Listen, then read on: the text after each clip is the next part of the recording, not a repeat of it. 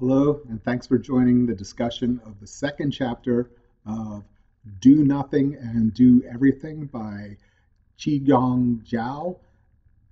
This chapter is called Many Thinkers, One Tao.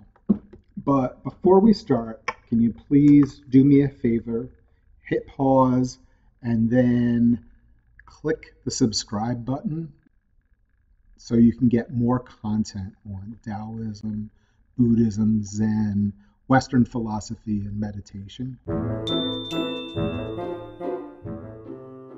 Now that you've done that, we'll get on with the show. Now, you would expect that a book about the new Taoism would reject Confucianism, the rival philosophy to Taoism, at least in the era when Taoism began. But that's really not the case with this book. Confucianism also has a Tao, but Confucius had a different notion of the Tao than in traditional Taoism. The main source of literature in Confucianism is Confucius's Analects. Confucianism emphasizes few virtues: loyalty, filial piety, ritual, righteousness, and shame. It was the official moral and political doctrine of China and can be viewed as moralistic, official, and respectable. On the flip side, we have the more spontaneous, individualistic, and unconventional Taoism. Confucianism may be on the prosaic, practical, and concrete side, while Taoism veers poetic and ethereal and can be as difficult to grasp as water. The philosophical works of Taoism center around three individuals. The first one is Lao Tzu, and he may have been around at the same time as Confucius. Confucius actually respected Lao Tzu a lot.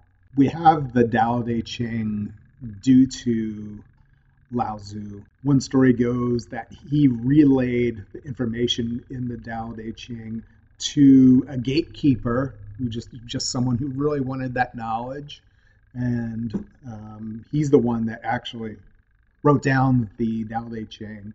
Another theory is that multiple people over a period of time assembled the Tao Te Ching.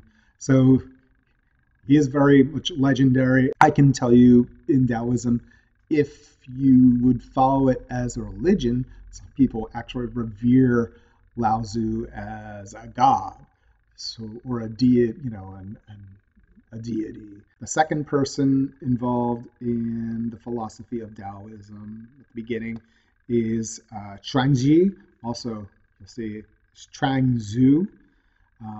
He was a follower of Lao Tzu, and he presumably wrote at least part of the books which bear his name.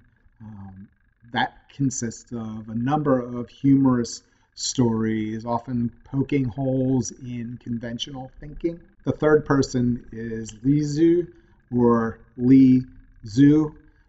He wrote stories kind of similar in nature to Zhuangzi, rather than the aphoristic or poetic style that you might find in the Tao Te Ching.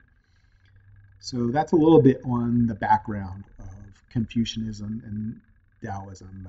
Qigong says we need both Confucianism and Taoism in our lives.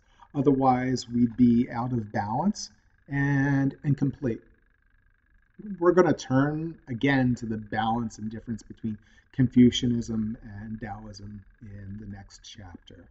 So thank you for joining Sloppy Zen in this distillation of Chapter 2 of Do Nothing and Do Everything by Qiguang Zhao. Until next time, have a good one.